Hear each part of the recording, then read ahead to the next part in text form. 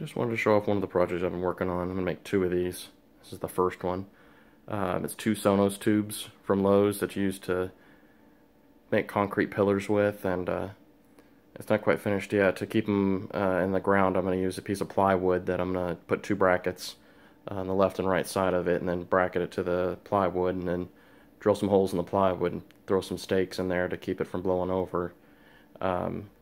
It's not painted yet. I'll do a brown paint on there and then do a dry brush with the black on it, and it should look a little more realistic. That's just the Great Stuff foam. I used about 8 cans.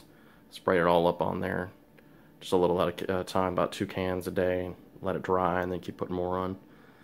But I'm going to put some arms on there. I'm going to use the branches. I'm going to get 2 more steel brackets, L brackets, and screw those into the side. There's a 1x3 on each side of this guy because it's 2 sonos tubes. Only way to get them to go together is to put a piece of wood between the 2 of them, and I Gorilla Glued and screwed them in, and it kept it that height. Because the sonos tubes are only 4 foot, and this makes it 8 feet tall.